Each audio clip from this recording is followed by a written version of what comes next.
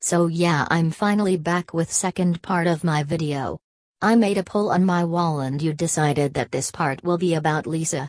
I will make another one to decide whether next part will be about Jisoo or Jennie.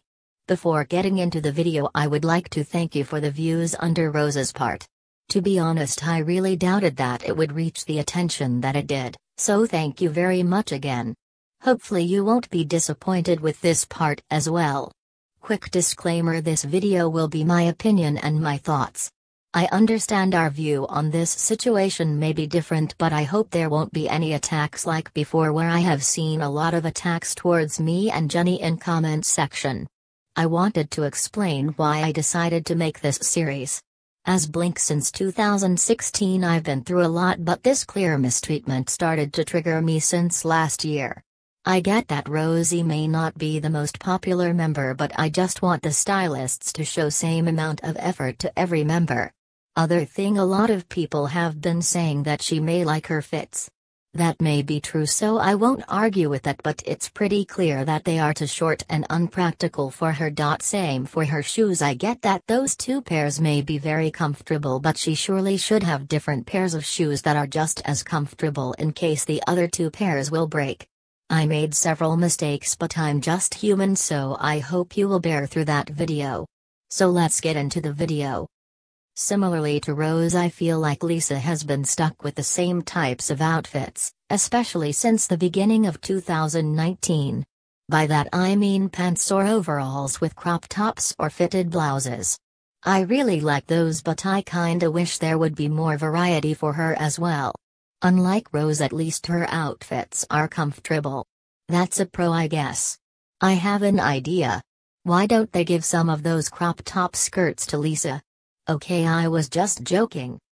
It may be just me, but I have always felt like her outfits were either spot on or just honestly ugly, and I think I finally know why.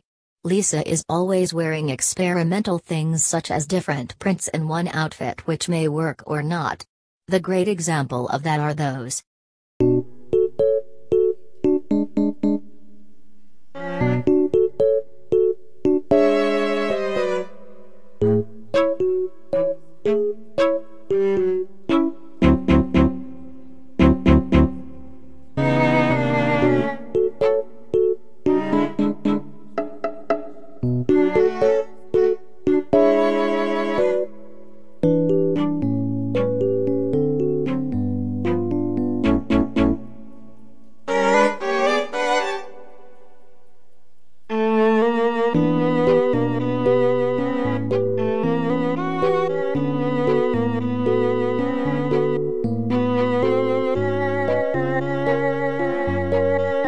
Thankfully, Lisa is beautiful and saves every outfit that she wears. Stylists should be thanking their gods that she looks good in no matter what she wears and makes it presentable enough. Another big problem, which has been very obvious and talked about, is Lisa wearing the same outfits worn by backup dancers in solo music video, if I'm not wrong. To be honest, I don't know how to feel about that. On the one side, I'm just as mad as others, but then our fandom likes to, no offense, but over-exaggerate things. I feel that it wouldn't be such a big problem if at that time there wasn't that whole Jennie and her backup dancers/friends controversy going on. I get it that some fans may not like that I brought it up again, but I honestly think that it was a very big factor to that whole situation at the time. Thank God that Jen finally left the styling team, and I hope new stylists won't make the same mistakes that she did during her time with Blackpink. Because I think her great ideas will haunt me till the day that I die.